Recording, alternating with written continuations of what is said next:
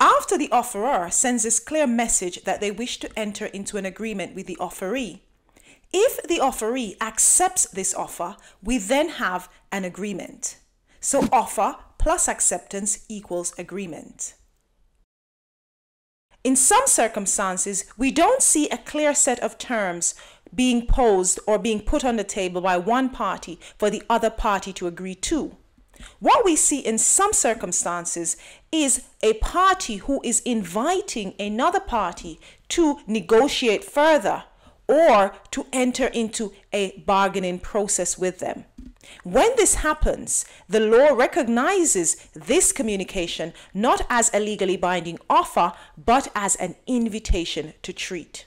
So, a legally binding offer is a clear set of terms which asks the other party to enter into an agreement with them, whereas an invitation to treat is communication which invites the other party to enter into negotiation with them, or it can be part of the negotiation process which may take place prior to an agreement being reached. Knowing the difference between an invitation to treat and a legally binding offer is essential for you as a law student.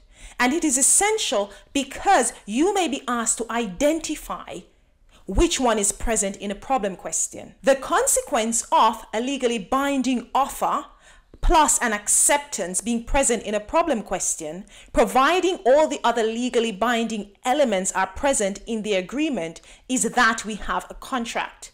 So offer plus acceptance equals agreement.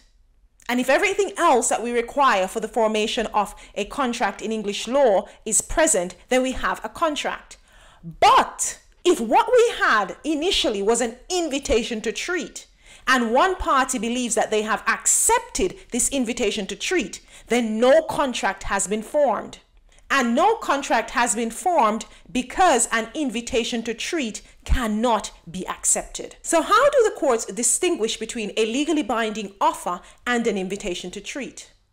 The courts look at the message in question and they try to determine whether or not a bystander, a reasonable bystander, would understand the message in question to be one which required the receiving party to say, yes, I accept, or whether the message in question would have required the second party, the receiving party, to have negotiated further.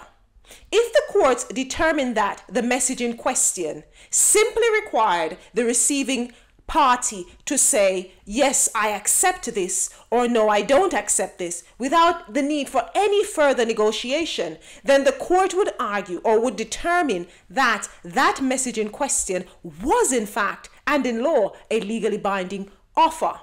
But if the courts determine that an observing bystander, a reasonable one, would have determined that the message in question really required further negotiation, further discussion, then the court would say, this is not a legally binding offer that we're looking at. This is an invitation to treat. Now, in some circumstances, it is not just one message that the courts look at.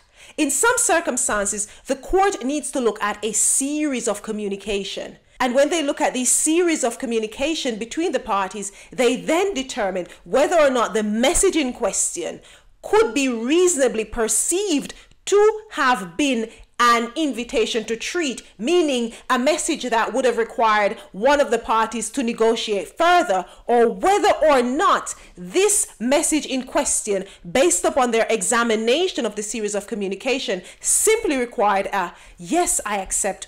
And if they determine that after looking at this series of communication and all the other party needed to do was say, yes, I accept, or no, I don't accept, then they would say this message in question is certainly a legally binding offer.